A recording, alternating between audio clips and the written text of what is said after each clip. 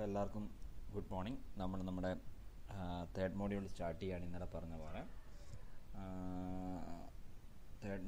Third മോഡ്യൂളിൽ നമുക്ക് പ്രധാനമായിട്ട് കർവുകളൊക്കെ നമ്മളെങ്ങനെ ക്രിയേറ്റ് ചെയ്യുന്നു എന്നതിനെക്കുറിച്ചാണ് നമ്മൾ പഠിക്കുന്നത്. സോ ഇത് ഈ കാണുന്നതാണ് അതിൻ്റെ സിലബസ്. നിങ്ങൾക്ക് അതിൻ്റെ സിലബസുകൾ ഞങ്ങൾക്ക് എക്സ്പ്ലെയിൻ ചെയ്തു തരാം. സോ പ്രധാനമായിട്ടുള്ളത്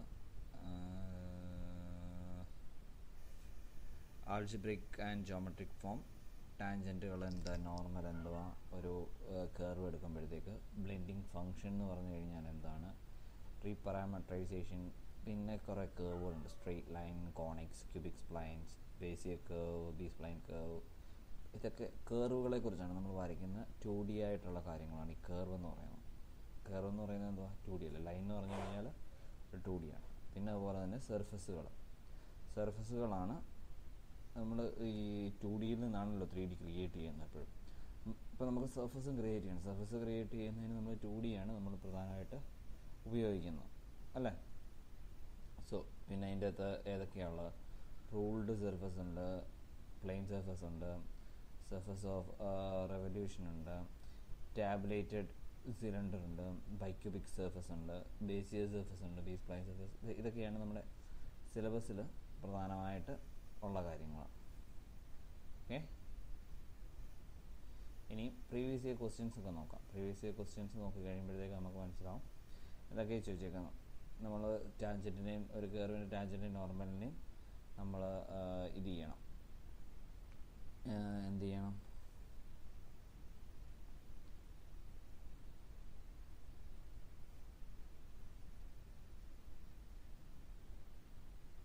ഫോർമുലേറ്റ് ചെയ്യണം. ഓക്കെ, സോ അതാണ് കാണിച്ചേക്കുന്നത്.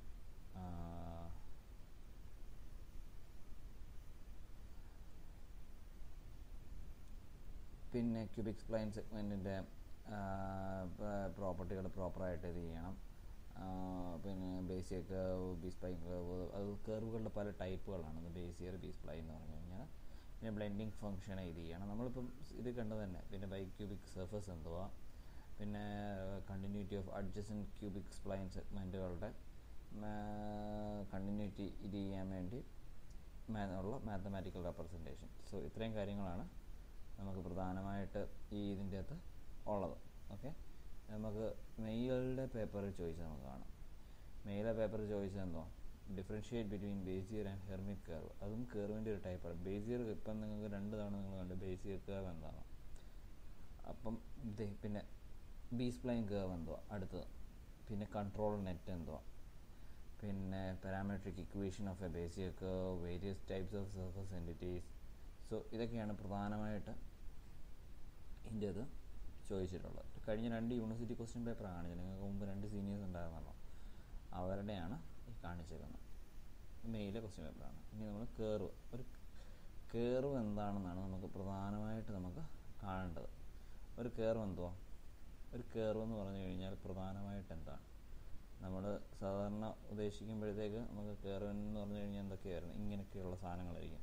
ചെരിഞ്ഞ്, വളഞ്ഞ്, തിരിഞ്ഞ്, ഇങ്ങനത്തെ കാര്യങ്ങളായിരിക്കും നമ്മൾ കർവ് എന്ന് ഉദ്ദേശിക്കുന്നത്. പക്ഷേ നിങ്ങൾ ഈ പറയുന്ന ഡെഫിനിഷൻ നോക്കിക്കേ. ഇതിൻ്റെ അത് പറഞ്ഞേക്കുന്നത് എന്താ, in A set of points.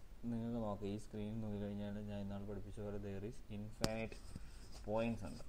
So in a set of points in finite or infinite space, if we can join more than one point, what we get is a curve. നമ്മൾ infinite സ്പേസിൽ നമുക്ക് ഒന്നിൽ കൂടുതൽ പോയിന്റുകൾ ഇത് ചെയ്യുമ്പോൾ നമുക്ക് കിട്ടുന്ന എന്താണ്, കർവ്. അപ്പോൾ ആ ഡെഫിനിഷൻ വെച്ച് നമുക്ക് നോക്കുമ്പോഴത്തേക്ക് എന്താ, നമ്മുടെ ലൈനും സർക്കിളും എല്ലാം കർവാണ്. സോ കർവ് എന്ന് പറഞ്ഞു കഴിഞ്ഞാൽ സ്റ്റാർട്ടിംഗ് പോയിന്റ് ഒരു എൻഡിങ് പോയിന്റും ഉണ്ട്, അതിൻ്റെ ഇടയ്ക്ക് ഗ്യാപ്പൊന്നുമില്ല. അത്രയേ ഉള്ളൂ കർവിനുള്ള ഡെഫിനിഷൻ. ഈ ഒരു ഡെഫിനിഷൻ വെച്ച് നമ്മുടെ ലൈൻ ഈ സ്റ്റാർട്ടിംഗ് പോയിൻ്റ് ഉണ്ട്, ഇവിടെ എൻഡിങ് പോയിൻ്റ് ഉണ്ട്. സോ ഇത് രണ്ടും എന്താണ്, ഇത് രണ്ടും ഒരു കർവാണ്. പിന്നെ സർക്കിൾ എന്ന് പറഞ്ഞു കഴിഞ്ഞാൽ ഇങ്ങനെ സ്റ്റാർട്ട് ചെയ്ത് ഇവിടുന്ന് സ്റ്റാർട്ട് ചെയ്ത് ഇവിടെ തന്നെയാണ് എൻഡ് ചെയ്യുന്നത്, ഈ പ്രദേശത്ത് തന്നെ. അപ്പോൾ അതും ആക്ച്വലി ഒരു കർവാണ്. പക്ഷെ നമുക്ക് ഈ ഒരു ഡെഫിനിഷൻ എപ്പോഴും നമുക്ക് കൊടുക്കാൻ പറ്റുമോ?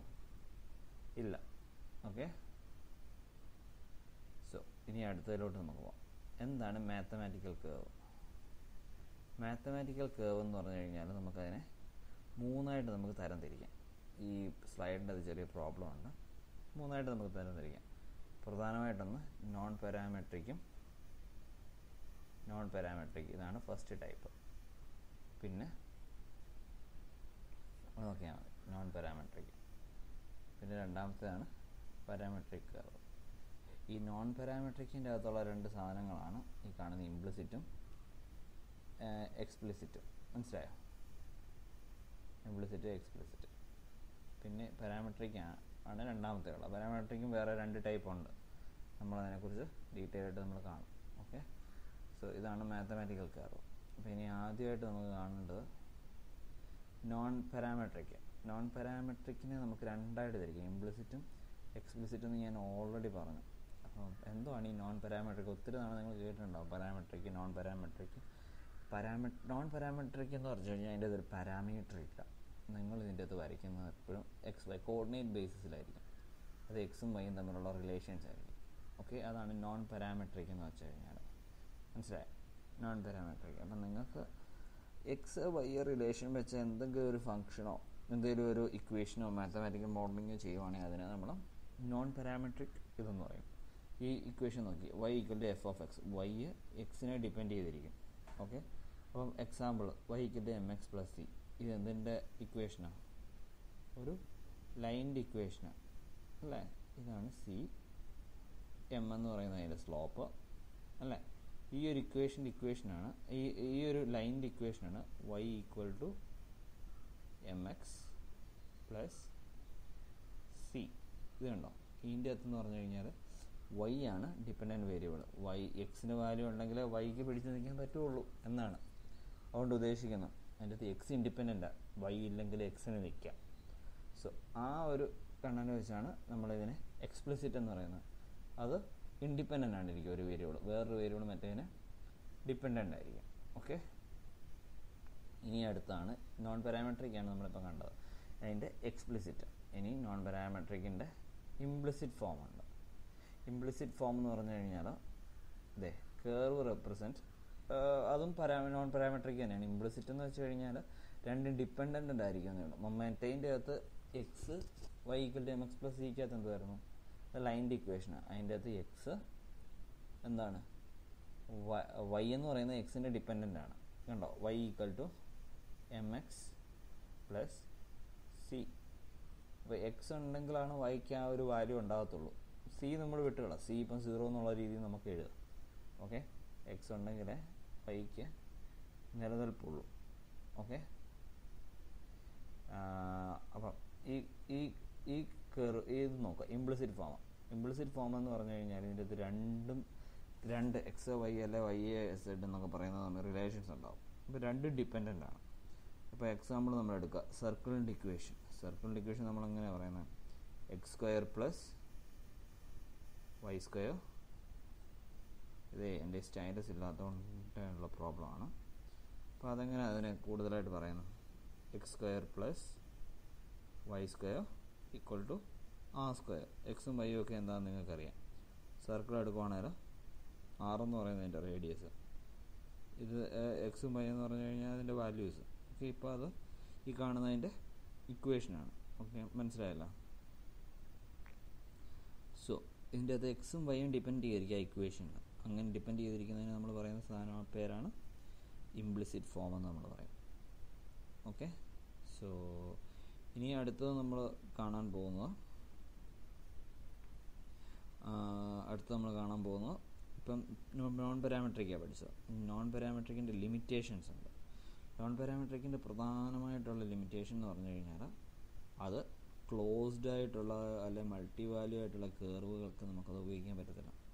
സോ ഫോർ എക്സാമ്പിൾ നമ്മളിങ്ങനെ ഒരു കേർവ് വരച്ച് ഈ കേർവ് ഇവിടുന്ന് ഇവിടെ വരെ വരുന്നതിന് ഒരു ഇക്വേഷൻ ആയിരിക്കും, ഒരു പോളിനോമിയൽ ഇക്വേഷൻ. ഇവിടുന്ന് ഇവിടെ വരെ വരുന്നതിന് ഇത് ഫസ്റ്റ് പീസാക്കി വെച്ചാൽ നമ്മൾ ആ പീസ് വൈസ് നമ്മൾ പിന്നെ പറയും. സെക്കൻഡ് പീസ് ഇങ്ങനെയൊക്കെ ആയിരിക്കും ഇത് വരയ്ക്കുന്നത്. ഇത് തേർഡ് പീസ്. ഇങ്ങനെ 3 പീസുകൾ കൂട്ടി 4 പീസുകൾ കൂട്ടിയായിരിക്കാം ഇങ്ങനെ ഒരു കേർവ് ഉണ്ടാക്കുന്നത്. നമുക്ക് അപ്പോൾ ഒറ്റയടിക്കാൻ നമുക്ക് ഈ ഒരു കംപ്ലീറ്റ് കേർവിന് നമുക്കൊരു ഇക്വേഷൻ കണ്ടുപിടിക്കാൻ പറ്റത്തില്ല. അപ്പം ഇതിന് മൾട്ടി വാല്യൂ ആണ്, മൾട്ടി ടൈപ്പ് ഓഫ് കേവ് ആണ് ഇതിനെ റെപ്രസെൻ്റ് ചെയ്യുന്നത്. അപ്പം അങ്ങനത്തെ അതൊക്കെ നമുക്ക് ഈ പറയുന്ന നോൺ പാരാമെട്രിക് പാരാമീറ്റർ ഇല്ലാതെ നമുക്കതിനെ റെപ്രസെൻ്റ് ചെയ്യാനായിട്ട് പറ്റത്തില്ല. പിന്നെ ഇൻഫിനിറ്റ് സ്ലോപ്പ് എന്ന് പറഞ്ഞു കഴിഞ്ഞാൽ ഇങ്ങനത്തെ ഒരു വെർട്ടിക്കൽ ലൈന്, ഇൻഫിനിറ്റ് സ്ലോപ്പല്ലേ ഉള്ളത് 90 ഡിഗ്രി. അപ്പോൾ ഇങ്ങനത്തെ ഒരു വെർട്ടിക്കൽ ലൈന് നമുക്ക് റെപ്രസെൻ്റ് ചെയ്യാനായിട്ട് വളരെ ബുദ്ധിമുട്ടായിരിക്കും. അതാണ് രണ്ടാമത്തെ പറയുന്നത്. ഓക്കെ, ഇനി മൂന്നാമത്തെ സൈമൾട്ടേനിയസ് സോൾവിങ് ഓഫ് ഇക്വേഷൻ. ഇപ്പം നമ്മൾ ഇക്വേഷനൊക്കെ കണ്ടു. ഇപ്പം y = mx + c ഒരു ലൈനിൻ്റെ കണ്ടു. അതുപോലെ തന്നെ ഒരു സ്റ്റൈലസ് ഇമ്പോർട്ടൻ്റ് ആയിട്ട് മേടിക്കണം. അങ്ങനെ നമ്മൾ കണ്ടു. x² + y² = r² എന്ന് പറഞ്ഞ് നമ്മൾ കണ്ടു. സോ ഇങ്ങനത്തെ നമ്മളൊരു കേർവിന് ഇങ്ങനത്തെ ഒരു ഇക്വേഷനൊക്കെ വരുമ്പോഴത്തേക്ക് ഇതിപ്പം ഇതിനെ നമുക്ക് ഈ ഫോമിലോട്ടാക്കാം. പക്ഷേ ഇത് സോൾവ് ചെയ്ത് കമ്പ്യൂട്ടറിന് ഹാൻഡിൽ ചെയ്യാനായിട്ട് നല്ല ബുദ്ധിമുട്ടായിരിക്കും. അത്രയും ഞാൻ ഉദ്ദേശിക്കുന്നത്. ഇനി പിന്നെ ഇതിൻ്റെയൊക്കെ ഡിഫറൻഷ്യൽസ് നമുക്ക് നമുക്കറിയാം. ഇങ്ങനെ ഒരു കേർവിൻ്റെ അവിടുത്തെ ടാൻജൻ്റ് എന്ന് പറഞ്ഞു കഴിഞ്ഞാൽ നമ്മൾ കണ്ടുപിടിക്കുന്നത് എങ്ങനെയാണ്? ടാൻജൻ്റ് എങ്ങനെ കണ്ടുപിടിക്കുന്നത്? ഒരു കേർവ്